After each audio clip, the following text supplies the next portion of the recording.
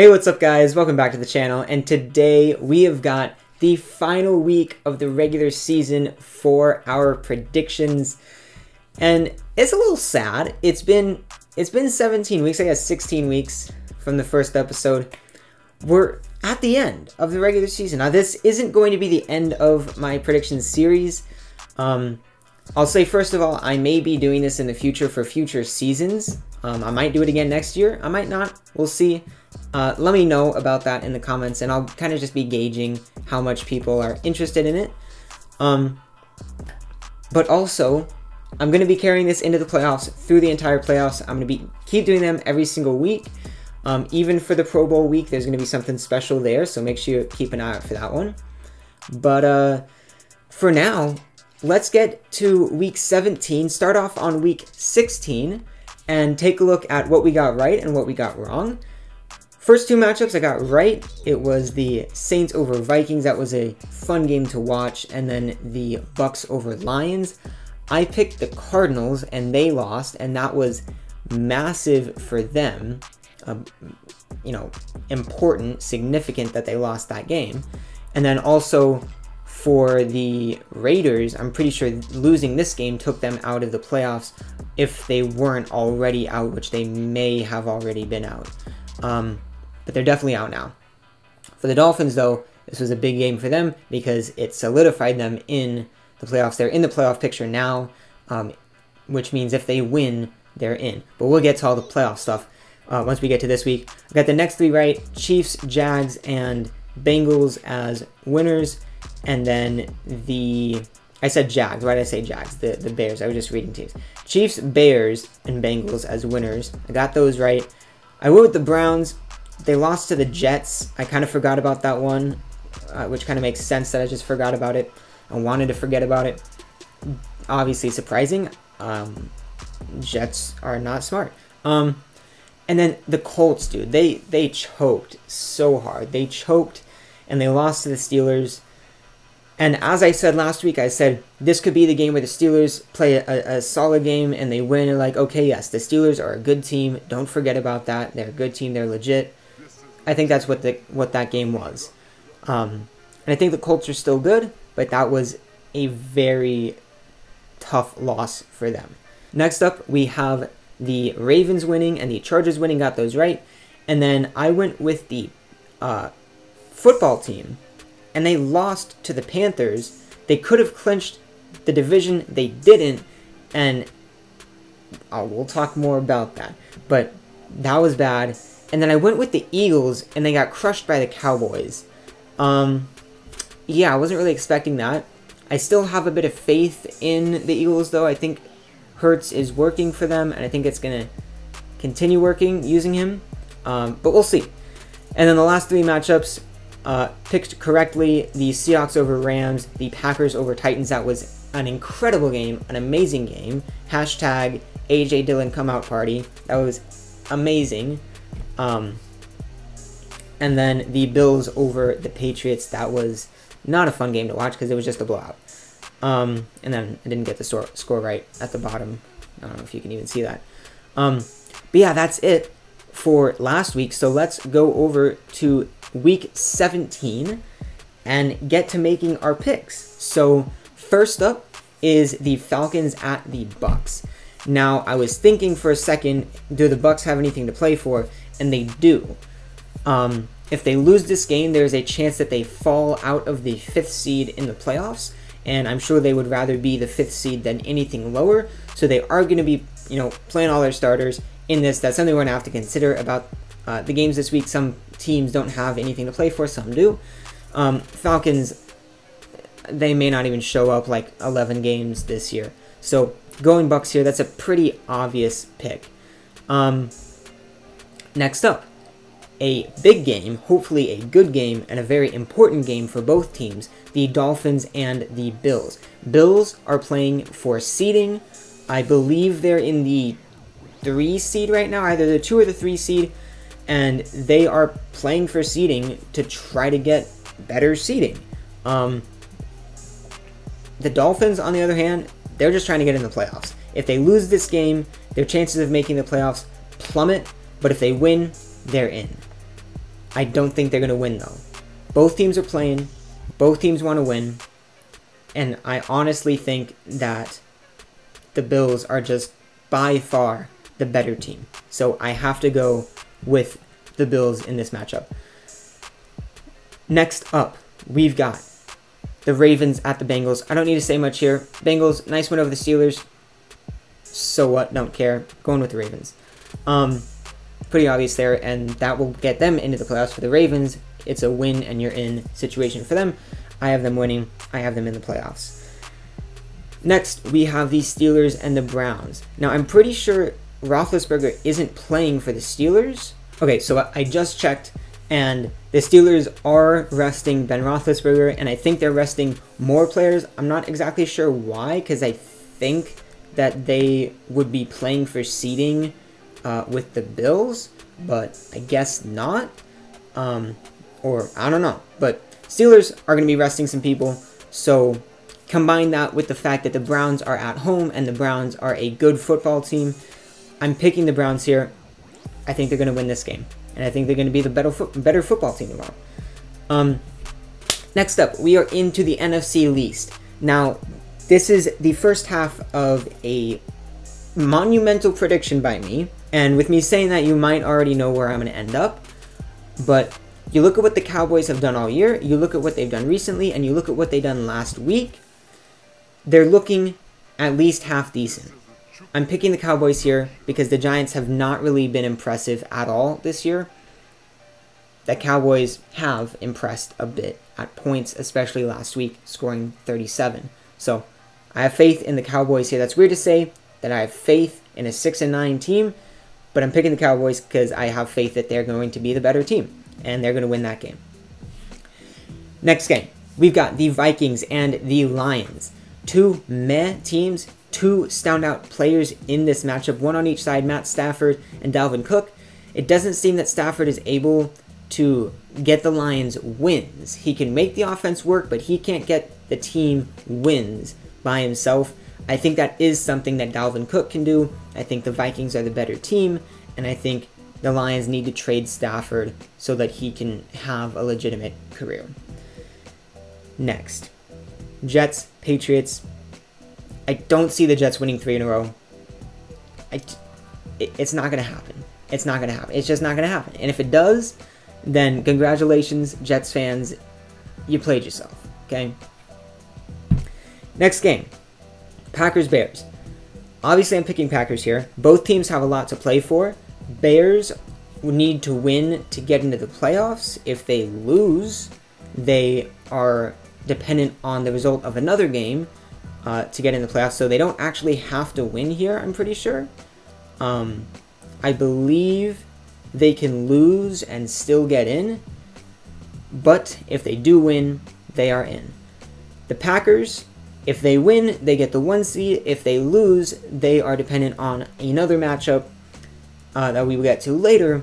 To get the 1 seed, they need a certain team to win, a certain team to lose to get the 1 seed. So both teams are playing, and this is not even close. The only thing that gives me any sort of doubt that the Packers would win is how the Bears have played offensively in their last few games. But then you look at who they've played, and it's like the Texans and the Vikings and the Jags.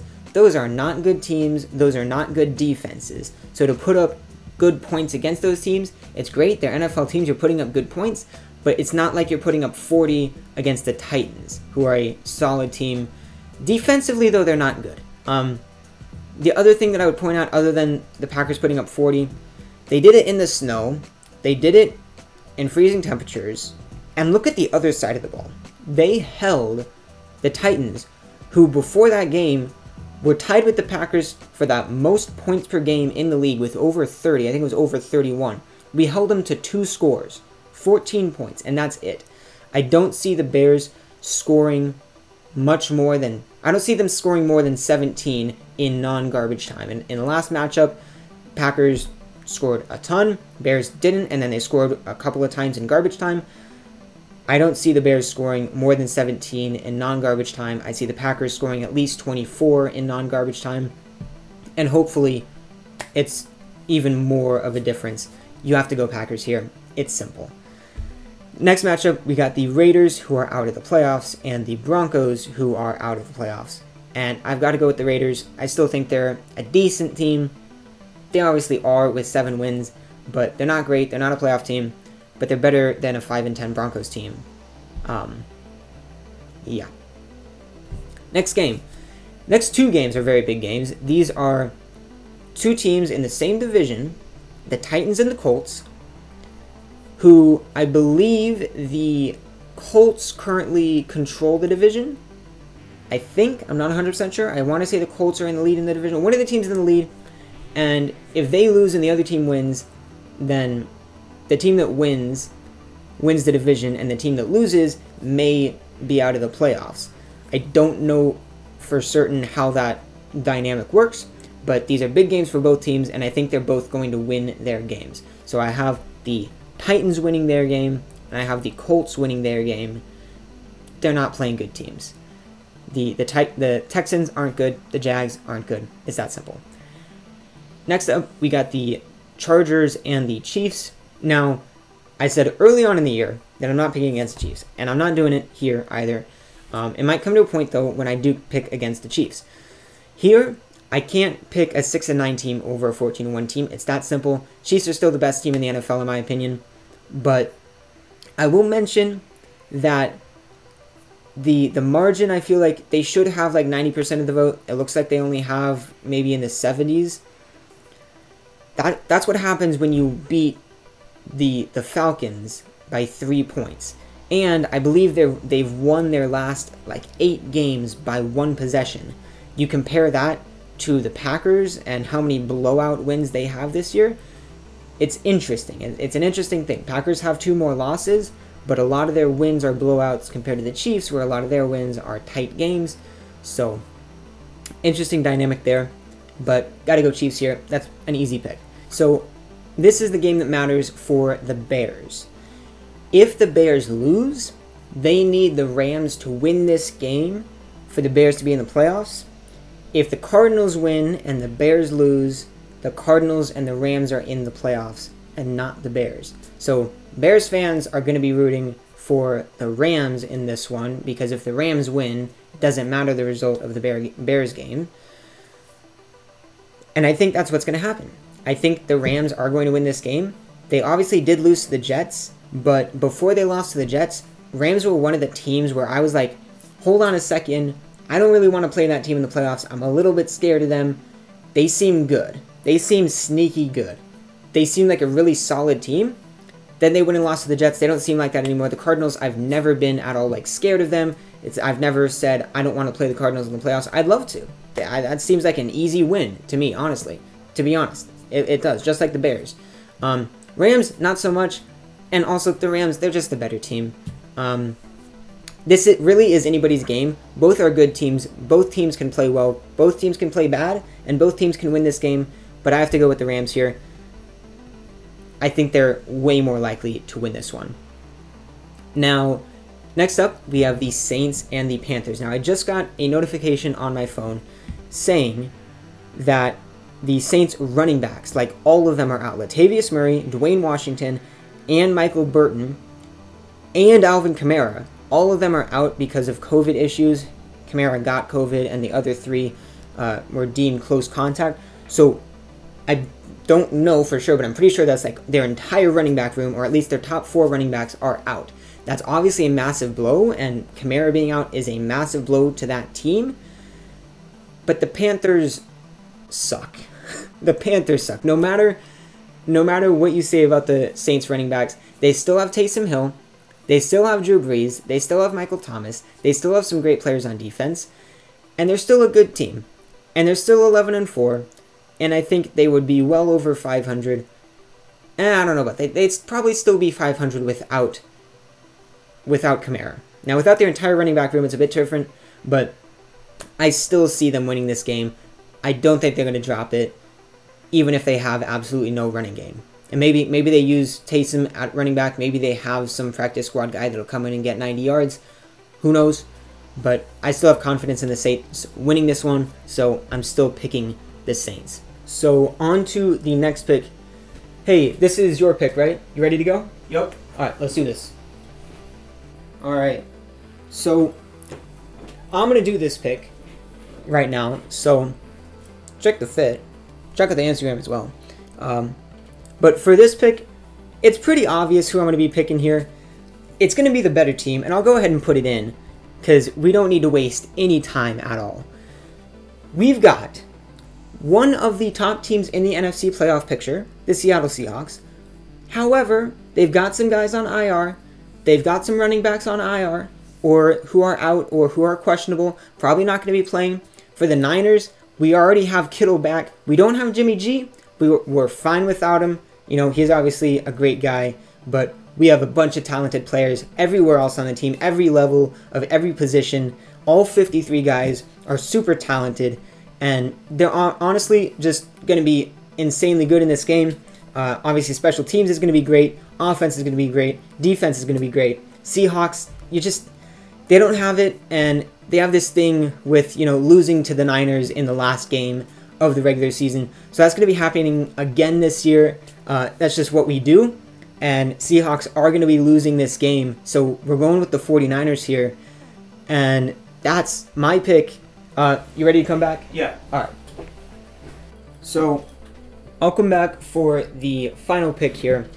We've got Washington and Philadelphia, the football team, and the Eagles. Now, you can see the prediction, the percentages are really close here. And I'll give you a little team review for each of them. So, for Washington, they've been kind of decent. For the NFC least, hashtag tank division. If you know, you know. If you don't, all good. But for Washington, they've been solid all year in their division. For their division, they've been solid. Haskins is gone. I'm pretty sure Alex Smith is going to be starting. And they've been decent. And they've been decent with Alex Smith. But that's it. They've only been decent.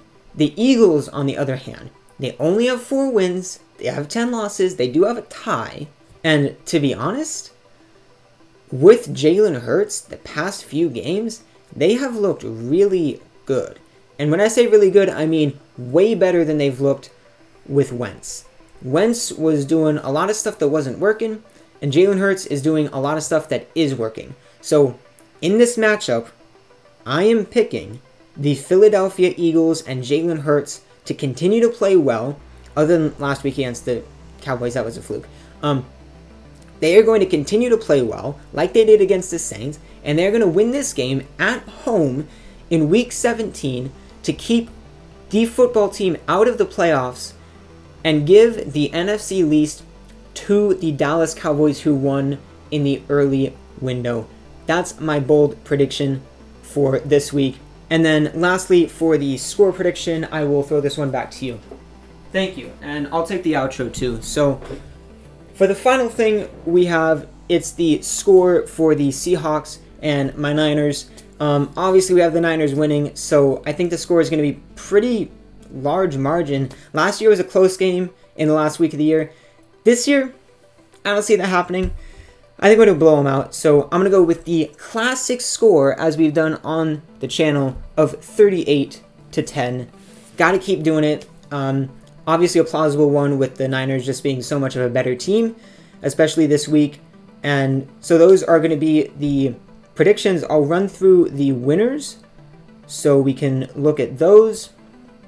We've got the Bucks, Bills, Ravens, Browns, Cowboys, Vikings, Patriots, Packers, Raiders, Titans, Colts, Chiefs, Rams, Saints, Niners, and Eagles. Those are the predictions for Week 17, the final week of the NFL regular season in 2020, now 2021. Happy New Year to everyone, by the way. If I didn't mention that in yesterday's video, which I don't think I did. For some reason, I was too focused on the coin count. If you haven't seen my video from yesterday, do check that out. Other than that, though, those are the predictions. I am obviously going to be getting every single one, right? Let me know down in the comments, though, if you think that you have a different selection. So basically, just let me know in the comments if you're going to be wrong. And other than that, for the second time I'll say, that's it for the video. Thank you so much for watching, stay safe as always, and I'll see you next time.